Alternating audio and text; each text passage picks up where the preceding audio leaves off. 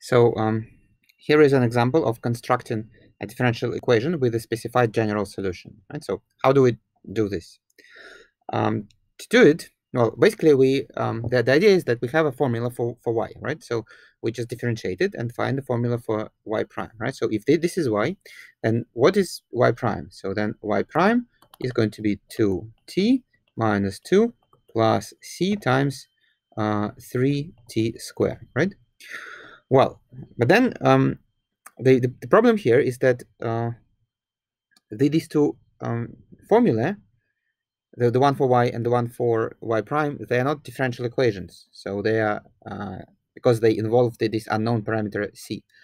So in order to get a differential equation, we need to exclude c from these two equations. So how can we do this? That there is no universal rule to do it, so we just have to deal it on a case-by-case basis. So in particular, in this case, so if we multiply the first equation, the equation for y, by minus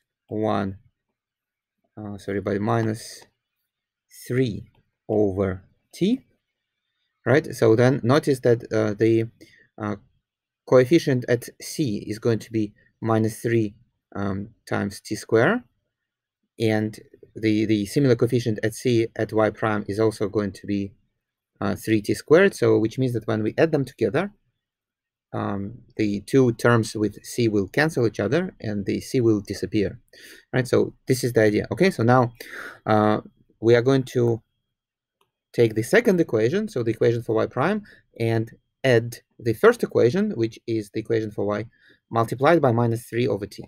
Okay? So the left-hand side is y prime minus 3 over t y equals. So what is the right-hand side? In the right-hand side, we have 2t. So this comes from y prime minus 3 over t times t squared, so which is minus 3t. Then I have minus 2 in the that comes from y prime. Then minus 2t multiplied by minus 3 over t. So then minus and minus gives me plus, so I will get plus 6. And then I have plus c times 3t squared from y prime and minus c times 3t squared from y. So these two will cancel each other, and this part disappears, and whatever remains is our answer. So y prime minus 3 over t y equals 2t minus 3t, so minus t plus 4.